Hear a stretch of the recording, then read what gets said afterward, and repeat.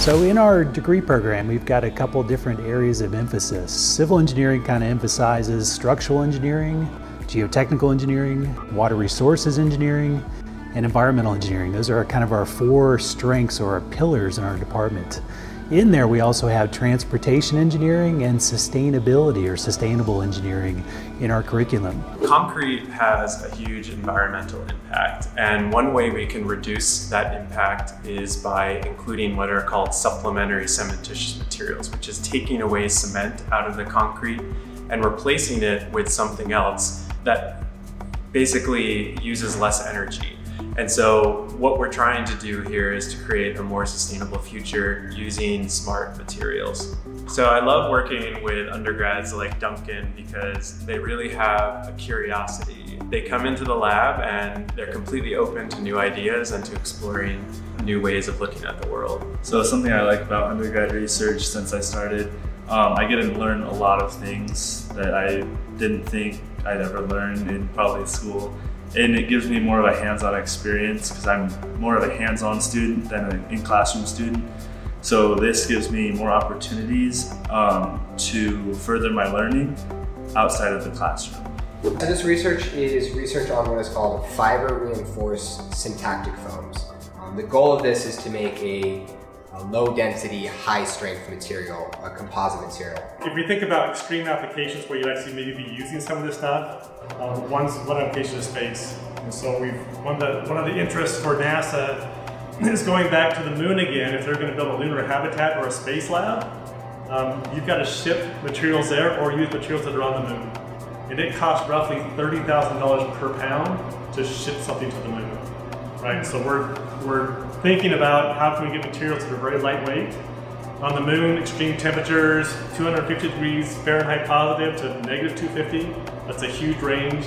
How do you keep an environment or a building warm or cool in those environments? So this could be a possible application. This is kind of unique to mines that I, as a freshman undergraduate, I'm an undergraduate researcher, like that doesn't happen. And then I get to do this. This is one of the reasons why I came here. I was kind of hoping to maybe get involved with undergraduate research at mines, but I figured it'd be like maybe junior or senior year, but it happened this year, so. We are trying to develop some new technology for water treatment because some of the emerging contaminants cannot be effectively removed in our conventional water treatment process. So that's why we are working on developing some new carbon materials for water treatment, and that is what Katie is working on.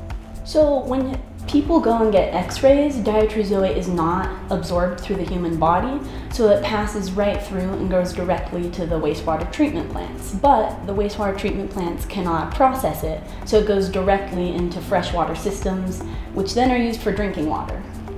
When you go to supermarket, when you're at home, there are so many water that we can drink: bottled water, alkaline water, tap water, filtered water. We can buy Brita filter and to filter our tap water. So, which water should we drink? And which water is the best for our health? That's something that we are trying to figure out. I'm very passionate about environmental engineering. I'm going to be having an emphasis in that. So when this opportunity was presented to me, I was very excited, and it's just cool to learn new things and be able to hopefully help some people. I saw that the professors really cared. They want each individual student to get a career in the field, and not only that, but just have a successful life. So that made me want to come to this school.